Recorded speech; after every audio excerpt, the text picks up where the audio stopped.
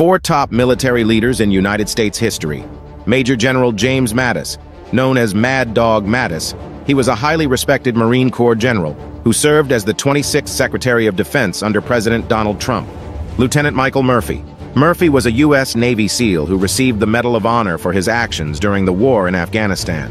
He sacrificed his life to save his team and was posthumously awarded the Medal of Honor for his courage. Captain Richard Winters. Winters was a World War II officer in the 101st Airborne Division.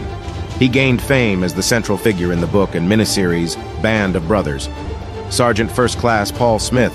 Smith defended an outnumbered American force against a large enemy attack and saved many lives before losing his own.